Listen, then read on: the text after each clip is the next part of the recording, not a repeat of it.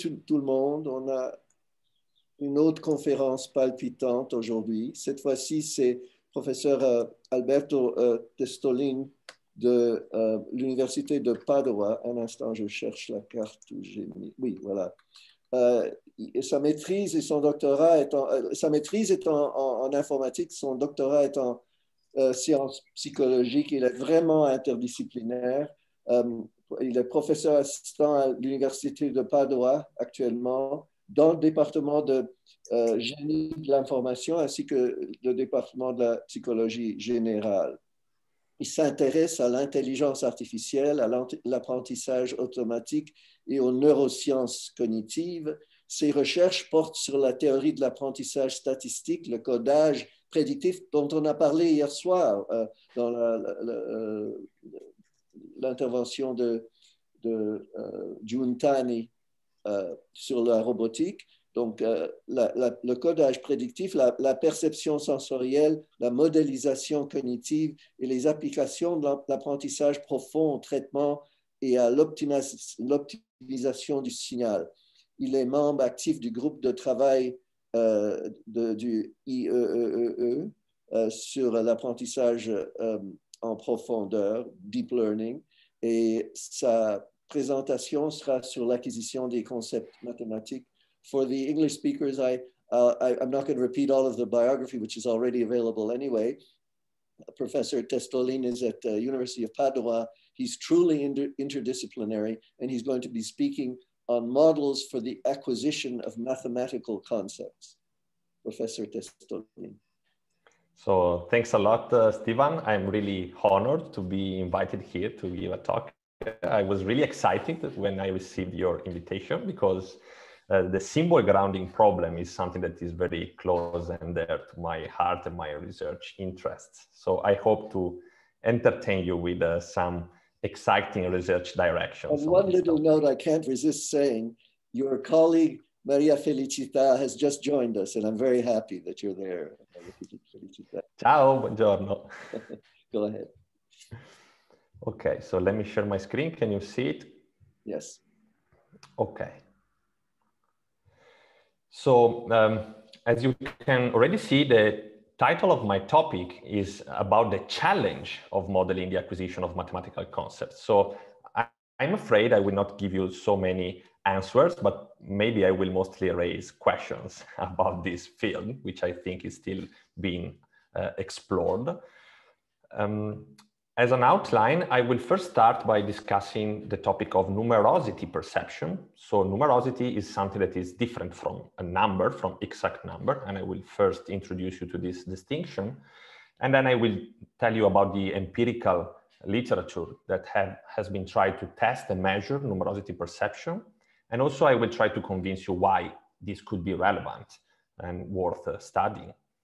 I will then briefly mention the issue of continuous magnitudes, because you have been hearing something related in the talk of Tali Leibovich, and I think this is a very important and contemporary research topic in this field. And then I will start to introduce you to some computational modeling work that me and other colleagues have been doing lately about this field. So the question is, can machines, and actually deep networks, so we are mostly interested in connectionist models, learn to process visual numerosity? And apparently the answer seems to be yes. But then I will move to a more challenging topic. So how can we switch from an approximate to an exact system of numbers, something that is quite symbolic in nature? And so the question is then, can machines or deep networks learn to do math?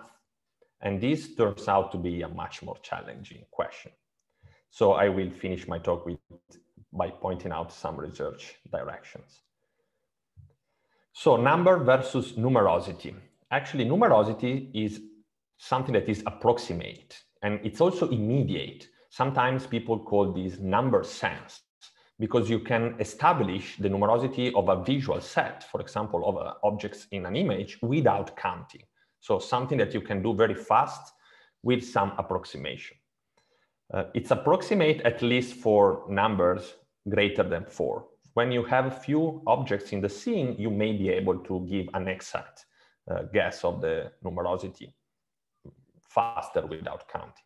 So let me give you an example. You see a bunch of apples disappearing, and then I ask you how many apples were there.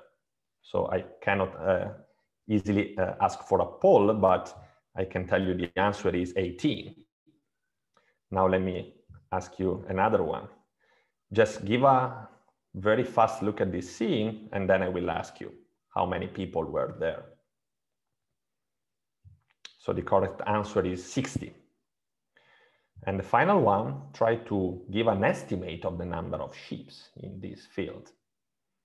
And of course, I don't let you count. And in this case, the answer is 107, more or less, because I was not really sure how to count some overlapping animals. So this is just to show you the complexity of this kind of task, especially if the visual scene is quite large and you have many objects. It's very challenging to give accurate estimates of the number of objects. And you can also see that the result, the accuracy, depends on the size of the objects, on the way they are spread around the visual scene, how dense they are, how overlapping they are. Maybe you can find some proxies, so you can just try to establish the density and do some heuristics to infer the numerosity, which is something that Tali was mentioning in her talk. However, it's quite unknown which are the exact mechanisms allowing humans and also other animals to perform this kind of numerosity estimation tasks. So how do we empirically test numerosity perception? You can set up a comparison task or a discrimination task. So you have two visual scenes and the subject is required to establish which one has more. Of course, the closer the numbers, the numerosities, the hardest is to give a correct answer. Or you can have a match to sample tasks. So you have a sample numerosity, then you have some delay, and then you have another set of items which is matching the number or no, and you have to establish if this contains the same numerosity of the sample image. Or you can work with the habituation paradigms. This is especially useful for children and infant studies because you don't need to give an overt, an explicit answer. You may be habituated to a series of displays with a fixed numerosity. And then during the testing, you can have a display with the same number numerosity or a different numerosity. And if looking time or a surprise is something that can tell you whether you are perceiving the change in this visual feature. You can be asked to do estimation, so you only have one image and you have to name the number that you guess corresponds to the numerosity, or to produce it by, for example, creating a new image with the same number of dots. This is very used in animal studies, for example, in rodent studies, where the animal is asked to reproduce the number of lever presses that have been shown during the testing phase. Or finally, another interesting task is that of adaptation.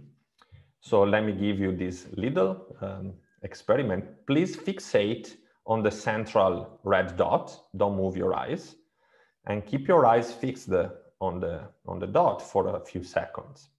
Okay, so now we are letting our visual system to adapt to the features of the stimulus on the left and the stimulus on the right. Then I abruptly change the displays and I ask you to say which of the two images had the largest number. And my guess is that you will say the one on the right, okay? But if we look carefully, they are exactly the same image. So it happens that you may get habituated to numerosity, and so you may underestimate one image over the other. So this is just a few examples of how you can empirically test numerosity perception. Then if we want to measure numerosity perception, we need to do some psychophysical studies and psychophysical measures. So for example, the most famous one is the so-called Weber fraction. Basically, you can plot the percentage of larger responses in a discrimination task or in a comparison task by putting as a x-axis the numerical ratio. So if the ratio between the two numerosities that needs to be compared is close to 1, the subject will be almost at chance level in activating the correct response. However, if one image has much more items compared to the other one, then you will accurately, most of the time, say that is larger. And similarly, if the other one is smaller, you will most of the time say that is smaller, okay? So this psychometric function can be used to estimate the number acuity of a participant in a numerosity perception task. So there are many theories about how this kind of behavioral signature could raise due to some neural encoding of numerosity. So one of the most popular analytical models for this, for explaining this pattern of behavior, is that we organize numerosities according to something like a number line. So every numerosity is represented by a Gaussian activation curve over numbers, okay? So the mean of each Gaussian corresponds to the true numerosity, but then the variability of these curves increases with numerosity. So this is a linear model with scalar variability. Or alternatively, another popular model is a logarithmic model with fixed variability. So the idea that these distributions have all the same variance, however, the means are displaced according to a logarithmic compression. So this can be considered equivalent in some respects, but they have some subtle differences.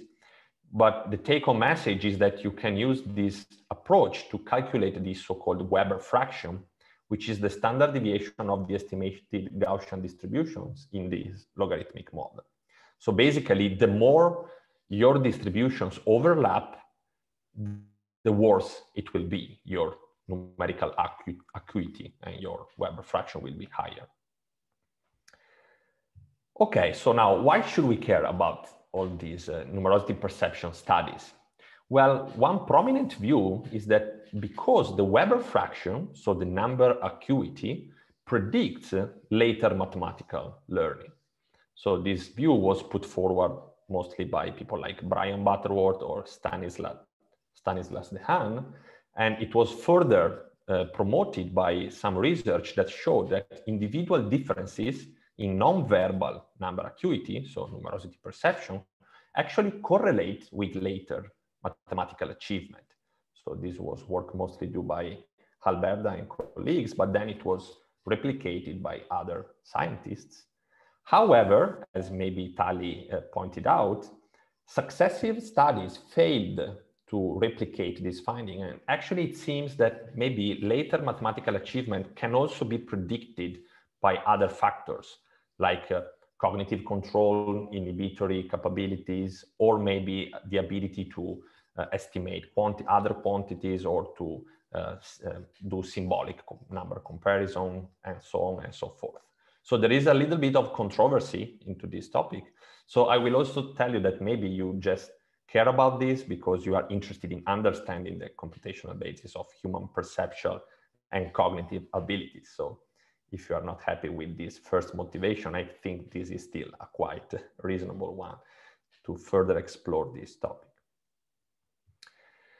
Now, some people have been proposing that numerosity perception is a widespread ability because even children, actually even infants to some respect, can succeed in this kind of numerosity comparison tasks.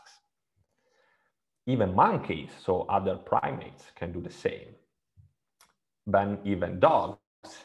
Studies have been done with rodents, with dolphins, with lions, so many different kinds of mammals, and even birds or insects, invertebrates, fish. So really, it seems that this is a widespread perceptual ability. So of course, the natural conclusion is that probably also neural networks, like deep networks, can do something similar. So this was the research direction that I pursued in my recent studies. So if number sense is a product of evolution, this may be explained because it have been evolved to enhance the fitness of the individuals. So for example, if you take a group of chimpanzees, they tend to fight against another group of chimpanzees only if the numerical ratio is at least 3/2 in their favor. So it seems that they can do some kind of quantitative reasoning to establish whether it is worth taking the risk or not. Or similarly, maybe if you are a fish, you want to join the larger group of conspecifics. So you want to estimate which group has more fish.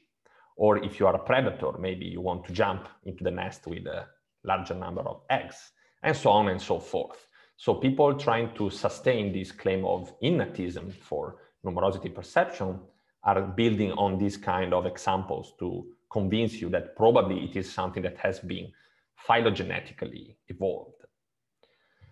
However, we recently questioned this idea because maybe you can show that numerosity perception can emerge from learning processes.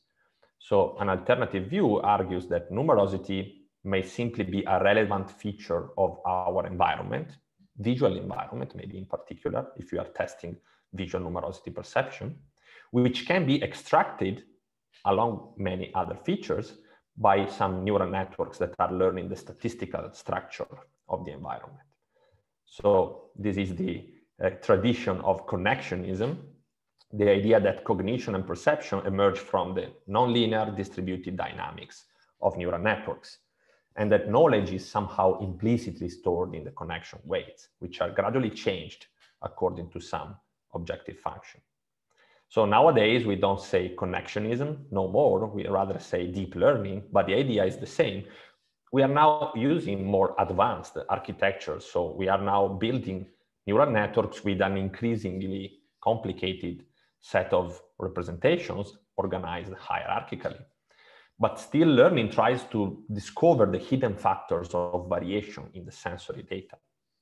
So the question is, can deep networks learn to estimate numerosity by just trying to factorize it from some data distribution?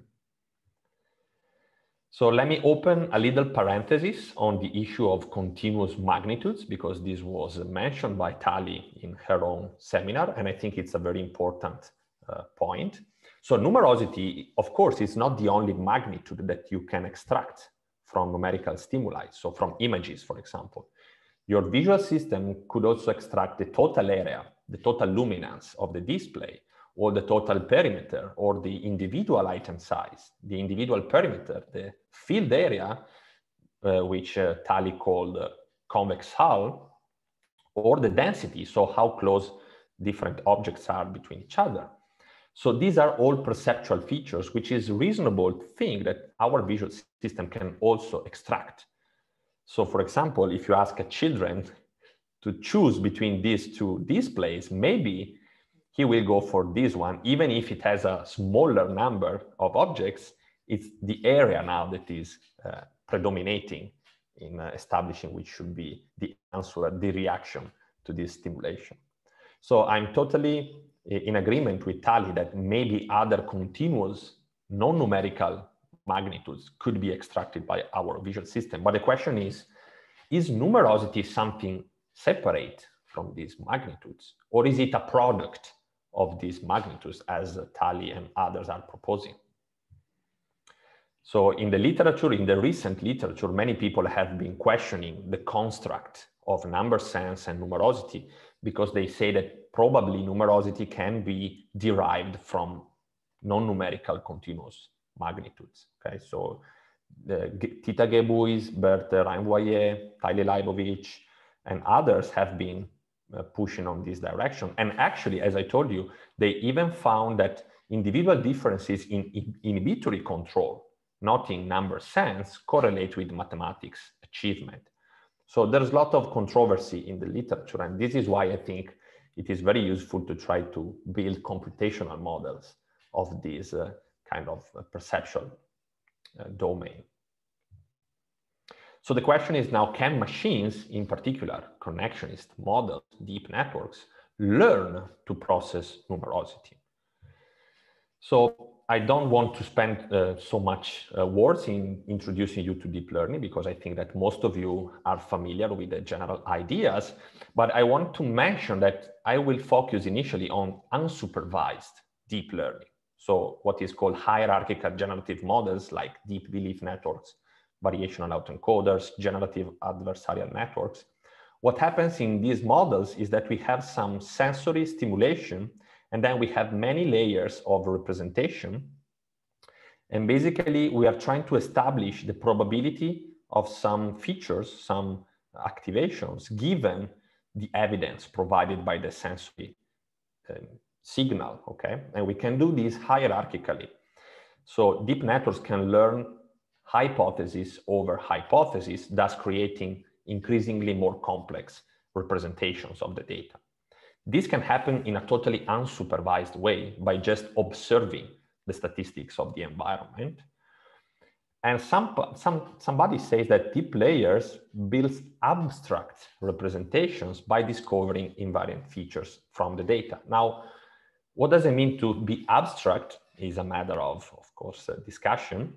The question in this case is, can we build representations that are specifically representing numerosity rather than other features from the sensory stimulus? And of course, once that we have a deep network that has built some abstract representations of the data, we can probe its knowledge by also using some supervised tasks. So for example, we can stack a readout classifier on top of these representations and ask the deep network to perform a numerical comparison task, for example. So in other visual domains, like for example, face perception, people have been showing that a deep network can learn a set of increasingly more complicated and more sophisticated visual features from the data by building a hierarchy of visual concepts. And this was kind of done also for numerosity perception. So this was one of the earlier computational works with deep learning and numerosity perception, where Stoyanov and Zorzi have shown that if you show to a very simple deep belief network composed by two layers of hidden neurons, a data set containing a variety of images, so each square here represents an image that was given as input to the deep network, and you vary the number of items. So numerosity becomes a latent factor of variation in this data set. Of course, you also vary the item size, the total amount of surface covered, the positions of the objects, and so on and so forth, but also you vary numerosity. Then maybe you can see if the neural network is able to disentangle the numerosity feature from other visual features. And you can even stack on top of it a classifier, maybe a simple linear classifier, which is trying to perform a numerosity comparison task. So in particular, in the original model, Stoyanov and Zorzi were asking the deep network, following unsupervised learning, they were stacking this classifier to learn this comparison task, whether you have to establish if the input numerosity is larger than 8, or in another set of simulations, larger than 16. So you have an internal reference number, and the task is to establish whether the input has more or less items compared to the reference number. I have a question, Alberto. Yes, please. Why did Marco and his collaborator look at a relative task rather than an absolute task at the top of the hierarchy? So like asking to give the exact numerosity, yeah, like an estimate of the numerosity. Yes. So this is a good question. So I think they could have done that. I think that could have been just a slightly more challenging task, because this comparison task is a binary classification. So you just have to say left or right, yes or no, while giving an absolute judgment requires as many categories as the number of numerosities in your data set. So if your images contains up to 30 objects, then you need to activate 30 separate categories. we have been doing this later, so I will not show you results on this, but there is some literature about deep learning models for estimation, and the result is quite consistent. So also in that case, you can estimate the Weber fraction by computing the coefficient of variation in the Gaussian distributions corresponding to each numerosity. Thank you. That's a very good question. Thank you. So this is the basic behavioral result. So similarly to the human psychometric function, also for deep networks, you have this effect whether as the number comes close to the ratio of 1, so if you show, for example, an image with 8 objects and the task is to establish whether it is greater than 8, then the response is at chance level. However, as the ratio increases or decreases, then the model can get more confident and be more precise in the discrimination. So also in this case, you have a psychometric function like this, and you can estimate the Weber fraction of the model, which is very similar to the Weber fraction of human adults. So this was the first evidence that the model was indeed trying to estimate the numerosity of the input image. You can even try to look into these hidden units activations to try to understand how the deep network is organizing internally in order to create numerosity representations. So in the first hidden layer, these are the receptive fields of different hidden neurons. So you see these are like on-center, off-center detectors. So this is a very basic form of visual spatial processing that is basically detecting the borders of the objects and finding out where is the actual activation of the pixels in the input image. But then if you move into the second hidden layer, you see something more interesting to emerge. So there are some neurons whose population activity strongly correlates with numerosity. And even if you change the cumulative area of the objects in the image, you can still see this robust behavior, whether the population activity decreases as the numerosity in the display increases. So this is a monotonic encoding of numerosity. But we find even other kind of activation profiles where you see some neurons specifically tuned for some numbers. For example, this neuron here is mostly firing for the number 4. So it's being maximally activated when you have 4 items in the image. Okay? These activation profiles are a bit noisy, so I should first acknowledge this. Indeed, the encoding appears to be quite distributed. So we have some numerosity specific tuning function, but I think I will be prudent in claiming that these are number neurons, okay? However, other people like Andreas Nieder have been recently claiming that you can, in fact, discover number detectors in deep networks. So neurons that are specifically tuned to particular numbers. Now, I don't want to open a big parenthesis here. I think the methodology of these kind of studies may have some weaknesses. So I don't fully buy this idea that we have number neurons in the brain or even in deep networks. However, this is another evidence suggesting that the deep network can in fact learn to estimate numerosity in a quite interesting encoding format. So why am I puzzled a little bit by this methodology? Because in fact, you have to be very careful about the other magnitudes that may be correlating with numerosity.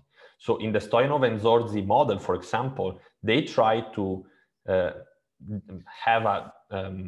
factorize the cumulative area in such a way that it was orthogonal to number, so that neurons cannot use cumulative area to judge numerosity.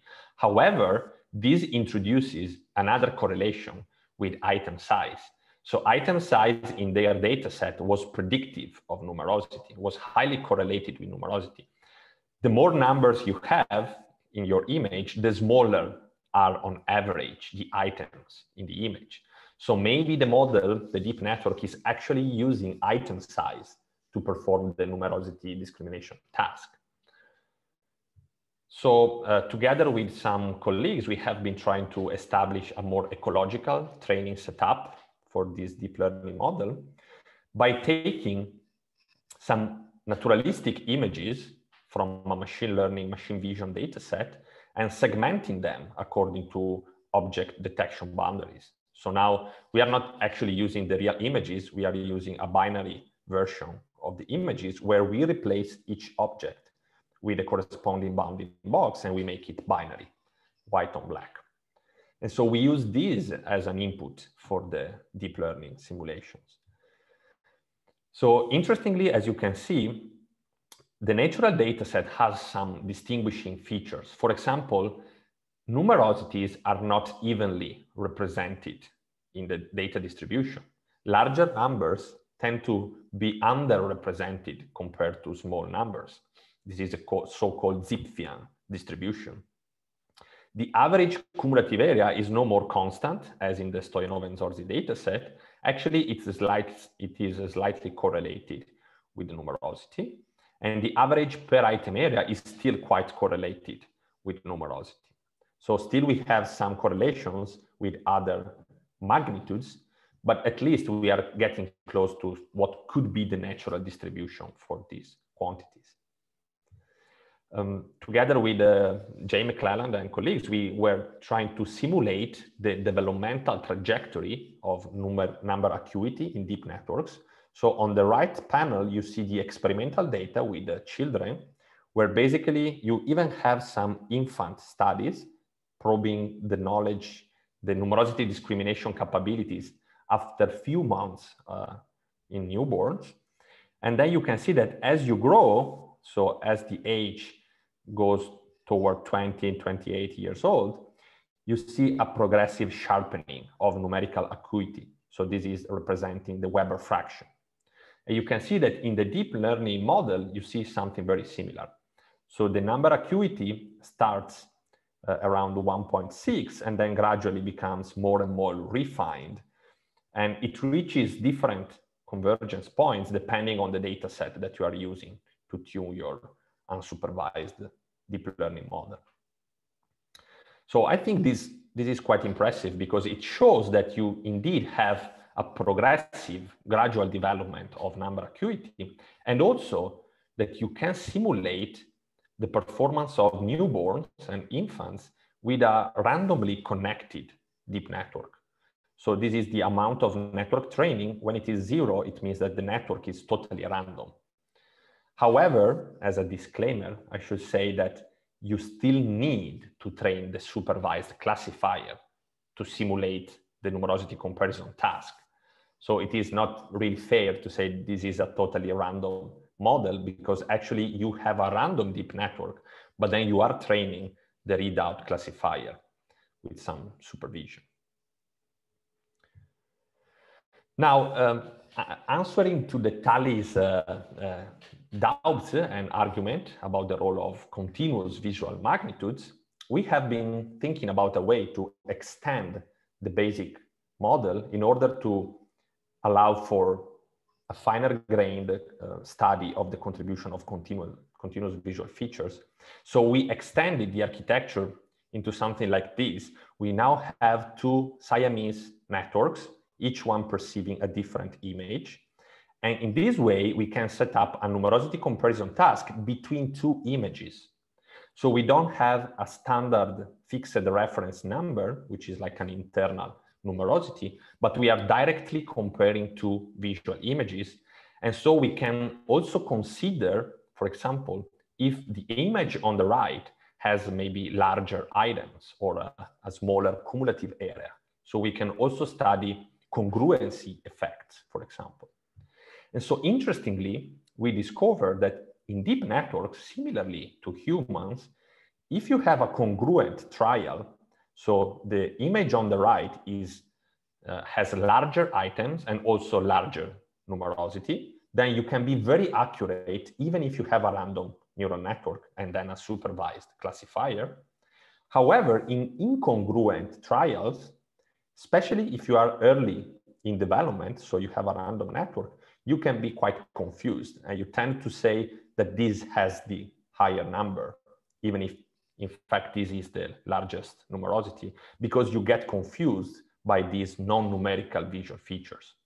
So this is already showing in some sense that also deep networks can be biased by other non-numerical visual features.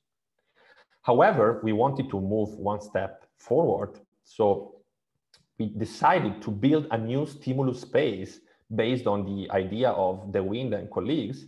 This was a very nice paper published in Cognition by the group of Elizabeth Branham. And basically they were trying to build a new stimulus space where you can covary numerosity with all the other possible continuous non-numerical visual features like total perimeter, total surface area, item perimeter, coverage, sparsity. So actually field area, and then you have convex hull somewhere here. So using this three-dimensional space, you can build images like these ones that have all the same numerosity. However, in this case, you are manipulating the spacing of the items. So you are changing the sparsity or the density and the amount of field area covered by the items. Or you can keep the spacing equal and then you play with the size. So you are changing now total perimeter, item surface area, and total surface area. So by building images like this, you can be more precise in quantifying the contribution of visual magnitudes in numerosity perception. Now, I don't have time to go really into the details of this stimulus space, but the idea is that you can model the behavioral responses by considering, besides numerosity, also these size and spacing dimensions. So you can try to factorize the contribution of size dimensions and spacing dimensions by using generalized linear models. So you will obtain 3 different beta coefficients, each one indicating how strong a certain direction in the stimulus space is in shaping your behavior, your behavioral response. And so we have done the same, and we have been comparing human psychophysical measures with deep networks trained and tested using the same images. So this is the power of deep learning. You can use exactly the same stimuli for testing humans and deep networks. And what we found was quite actually interesting, because we can see a very similar match to the contribution of all the different continuous visual features to the model performance. And as the model grow more mature, so you train for longer time the deep network, it becomes more and more precise.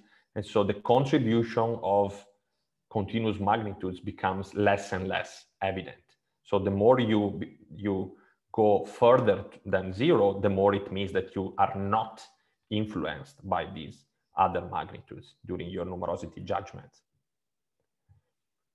So actually, people in other research labs have been seeing in developmental studies that by using the same stimulus space, you can see a gradual increment of the beta coefficient for number during ontogenetic development and a little decrease in the other coefficients.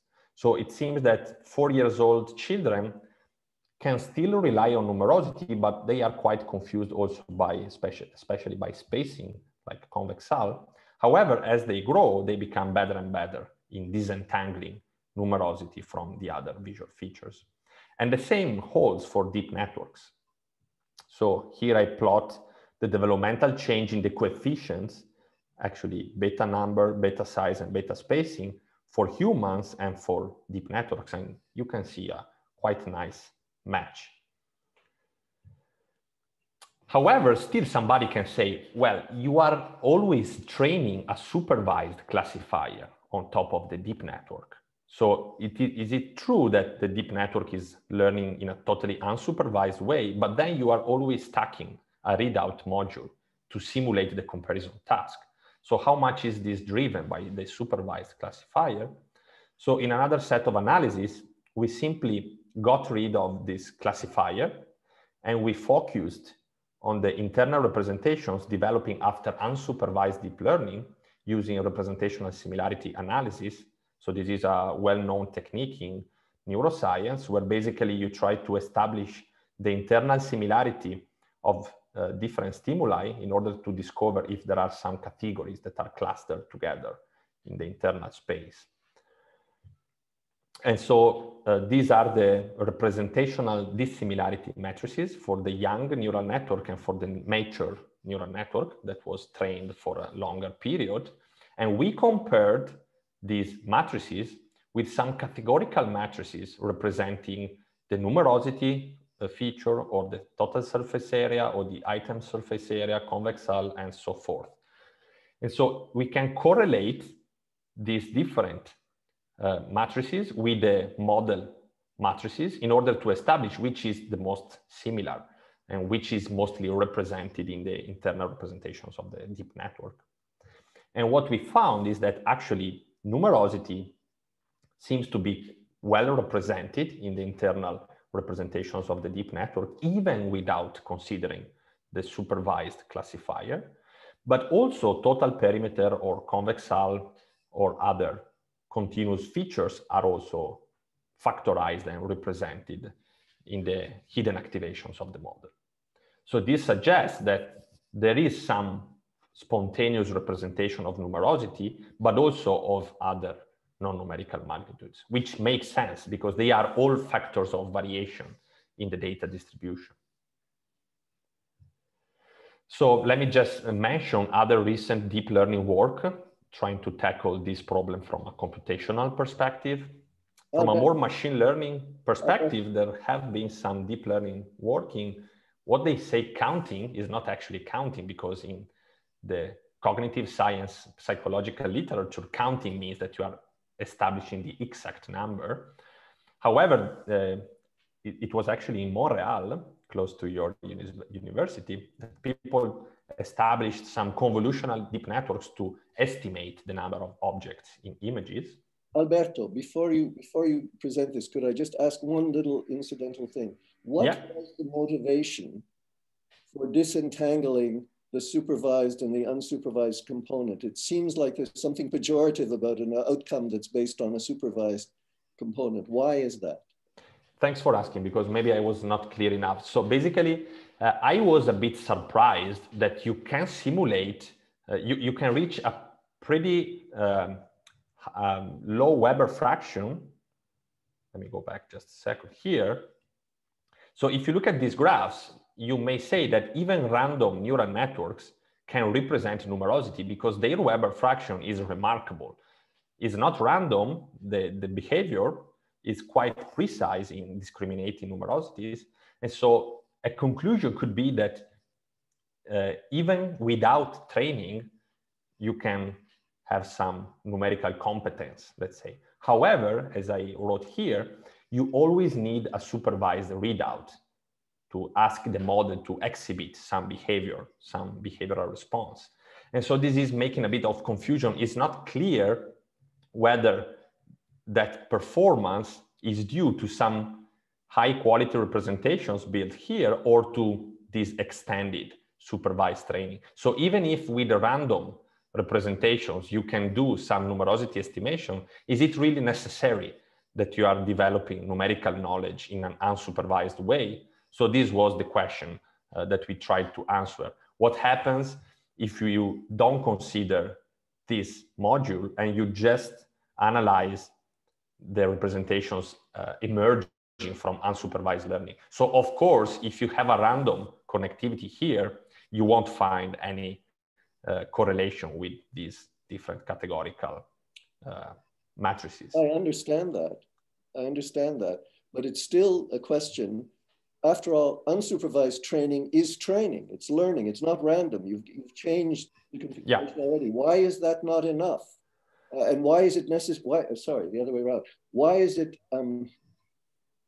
positive or negative if it turns out that unsupervised training can or cannot achieve the outcome? Okay, now I see your question. Okay, so I think that was one of the open questions that I had in the next slide. So let me hold on a second. After this slide, I have a wrap-up slide pointing out to these questions, which I think is interesting. So we have been trying, following this idea that Stefan just mentioned, to see if we can build a more powerful generative model that is able to fully disentangle numerosity. So we say, okay, let's try with the infoGAN, which are a very powerful unsupervised deep learning technique, to try to learn factorized representations of the data distribution. So maybe an infoGAN will be able to fully disentangle numerosity and to generate images with a controlled number of items. But that was not possible. So that was a partial failure. And so we were wondering why. So apparently you need some supervision in order to fully disentangle numerosity.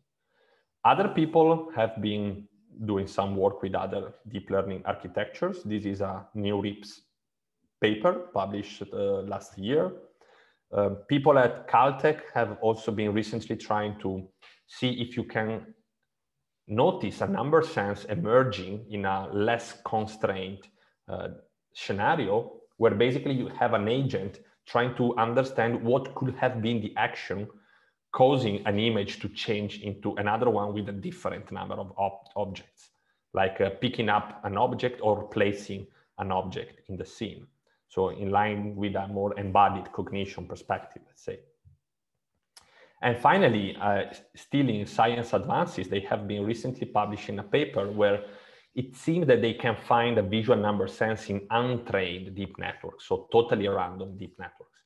So again, I think all these investigations may have some methodological weaknesses because they were not carefully testing the contribution of all possible continuous magnitudes. So I think we should be prudent. However, you can see that there is a bunch of new research directions that have been explored. We have also been trying to extend this to sequential stimuli. So I mentioned this last time because I remember Tali was raising the point of sequential numerical processing. So together with Serena Dolfi, a PhD student in our lab, we have been trying to extend the stimulus space of the wind and collaborators into something that could be presented sequentially to the subjects. So you still have the numerosity axis, but now you have duration rather than size and tempo rather than spacing. And so tempo is encoding the total stimulus duration and also the mean event period, so the average length of stimulation. In the duration, instead, you have the individual event duration and the total event duration. So basically, we are trying to translate this spatial domain into something that can be studied sequentially to see if also in this case, we can disentangle the contribution of numerosity from that of other continuous magnitudes. So the take-home messages so far is that empirical and modeling studies support the idea that numerosity is a salient feature of our visual environment. However, it might not be innate, as some people were proposing some years ago. It can be processed by neural networks with random connections, which is remarkable and suggests that maybe you just need some processing architecture with some basic processing capabilities to estimate numerosity. And also it becomes gradually refined following unsupervised deep learning. However, also its processing may be intertwined with that of other magnitudes. So the responses of the model, as in humans, are modulated by continuous visual features. Other magnitudes like density, total area are spontaneously represented in the deep network. And finally, feedback is required to focus on numerosity. So this is related to your question, Stephen. Basically, you need to calibrate and give feedback in experimental tasks with humans, and with deep networks, you need to stack a supervised classifier on top of the deep network. So it's still an open question whether you can really fully disentangle representations of pure numerosity in a totally unsupervised way. So I think it would be nice if this could have been possible, because it suggests that you don't need supervision to discover the concepts of numerosity, at least approximate numerosity. However, to my knowledge, this wasn't yet demonstrated. If so, if we can build a very complicated, deep generative model that can fully disentangle numerosity, would such model be able to generalize, for example, by producing previously unseen numerosities? So one of the research goals that we are pursuing in these months is to try to interpolate and extrapolate numerosities that were presented to deep networks. So you show, for example, now only even numbers or only odd numbers, and you see if the network can spontaneously generate something in the between by doing some exploration on the internal representations, like you find the direction where you can move in the internal space in order to generate the missing numerosities. And this may even be extended to extrapolation tasks. So you train a model, a generative model, from numerosities from 1 to 20, and you try to generate 25, 30 items. So I think this is quite challenging. And again, to my knowledge, no deep learning model has been shown able to succeed in this kind of tasks. And another interesting question is there a computational bottleneck that allows humans to accurately track only numbers smaller than 5? So why is that number 5, the magic number 5? What could be the reason for this limit? Is this something intrinsically related to the number of neurons in our visual cortex, for example? So can we show that a deep network under some representational constraints will also be suffering from such a representational bottleneck? So I think these are all open questions, very challenging, but also accessible in future studies. So I encourage you to pursue these open questions if you're interested in the topic. So Stefan, did this answer your question? Not only did it answer my question, but it exceeded all of my expectations. That was a wonderful talk. I didn't finish. I didn't finish. Okay, my expectations are too limited. Go ahead. Let me, I think in 10 minutes I can. So I have now the most challenging question. It is, how can we move now from approximate to exact numbers? So I think this is the key question. And this is the challenge ahead. So if you're interested, you can read these nice little summary papers by Rafael Nunes, published in TICS a couple of years ago. So basically, we know that quantical abilities, so approximate, let's say, abilities, are shared with many animals, and they are non-symbolic. So you can discriminate quantities, you can do subitizing, so we can exactly estimate numbers up to 4, maybe 5. However, at some point, humans have been able to also deploy, for example, language, natural quantifiers, to establish more concrete symbolic concepts. And actually, at some point, humans with explicit training and enculturation have been able to develop even more abstract and sophisticated numerical abilities, those allowing for exact quantification. So we have been introducing written systems of numerals.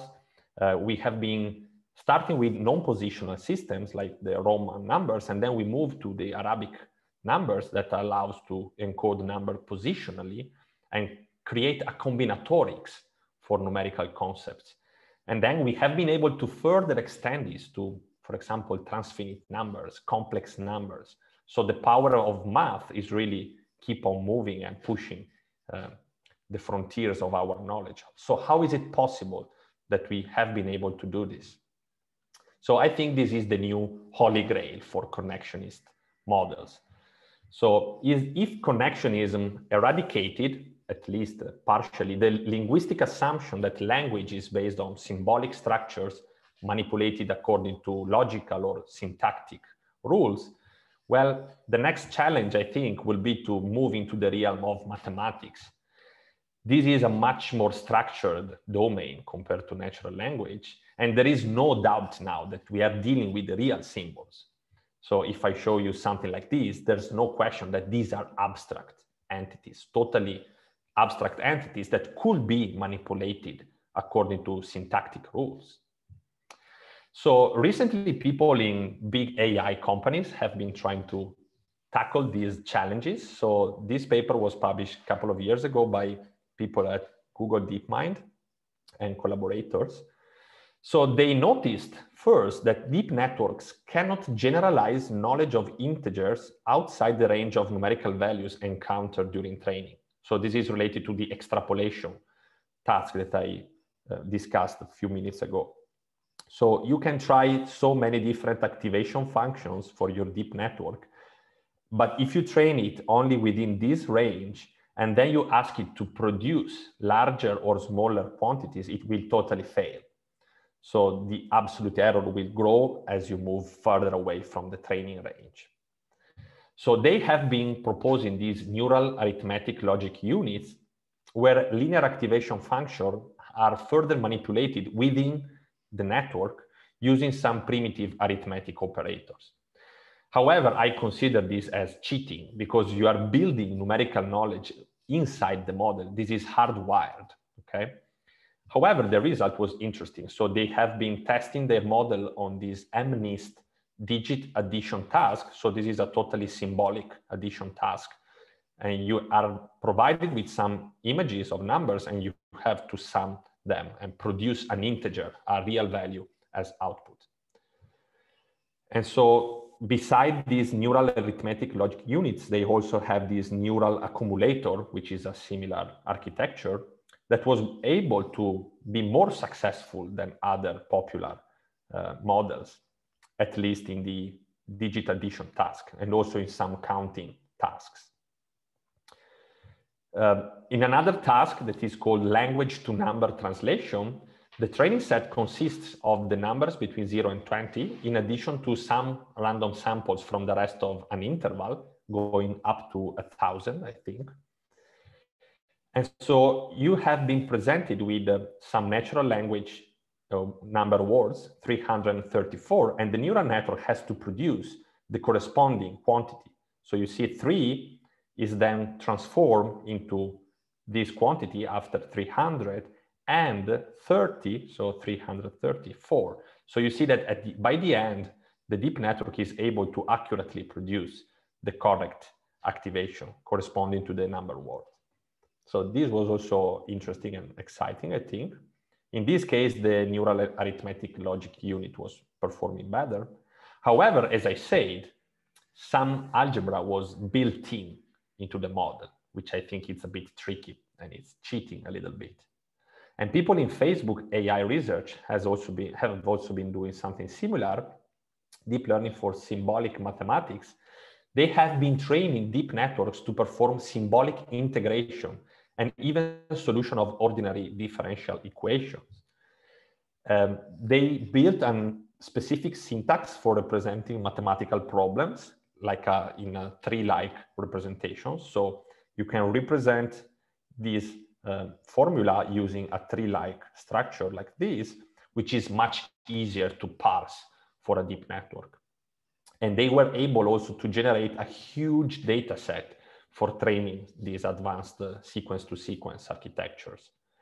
And the results are surprising and quite impressive. So deep networks outperformed commercial computer algebra systems like Mathematica or MATLAB in this kind of problems. So you have an equation quite complex and they found the solution, the exact solution.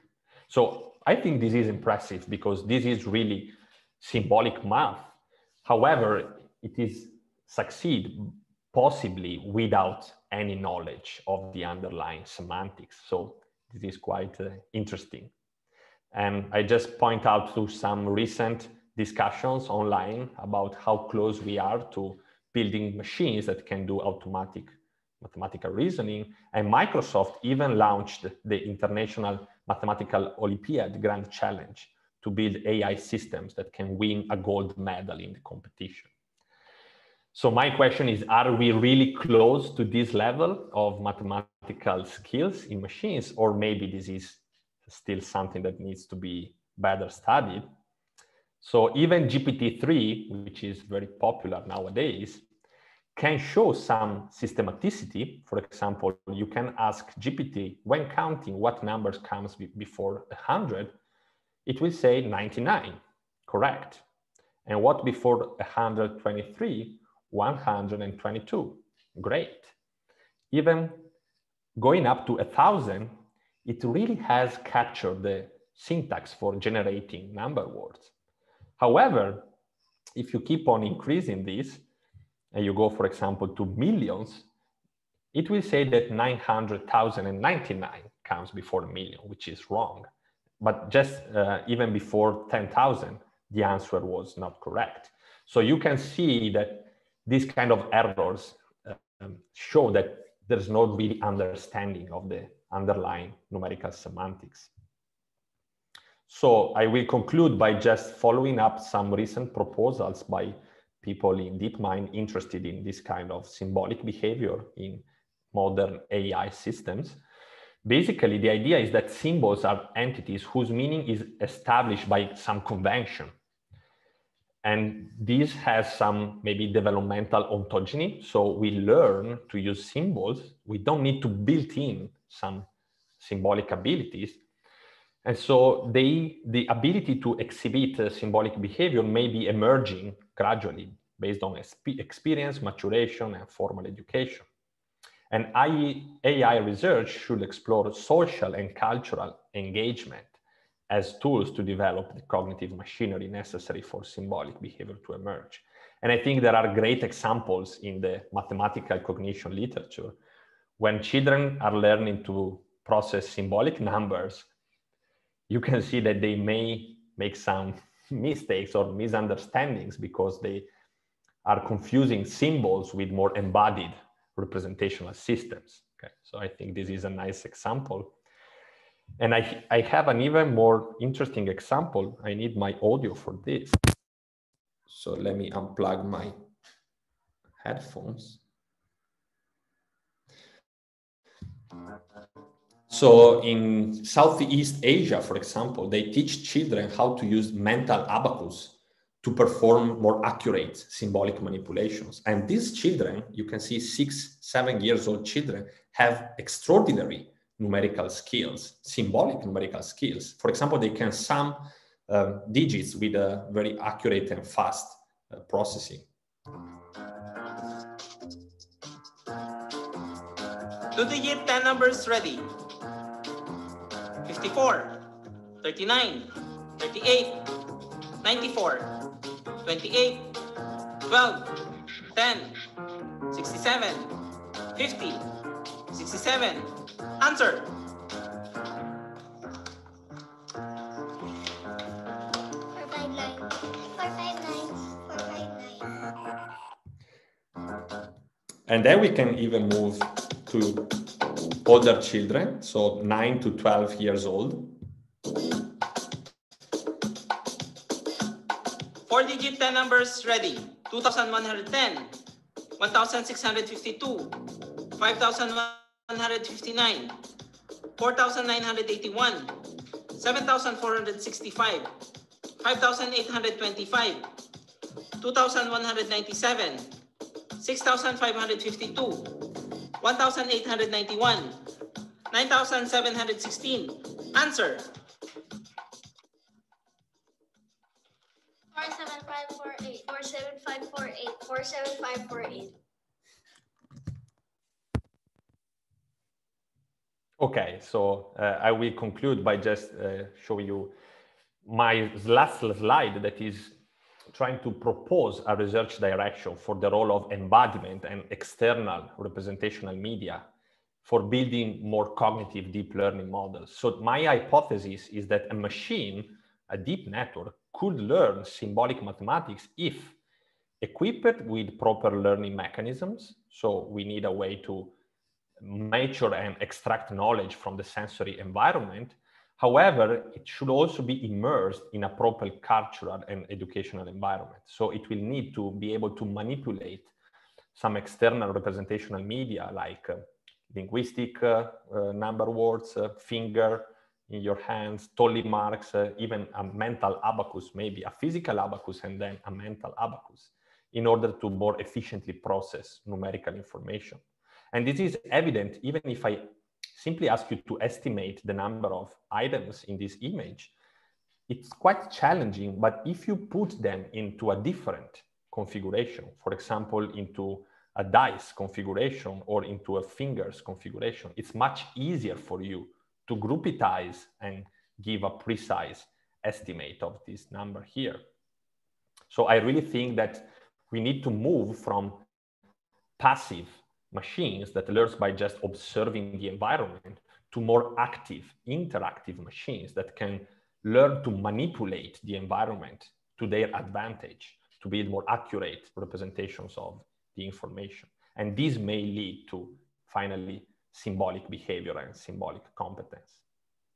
So I just want to thank you for your attention and thank Marco Zorzi and Jade McLennan, who has been very important sources of inspiration for studying these topics. Okay, let me now repeat my premature thank yous. Could you remove your sharing the screen Sure. so that we can see the people? I'm sure there will be questions. I repeat again, it was an excellent talk, and I leave it open now for people to ask questions. I don't want to dominate this.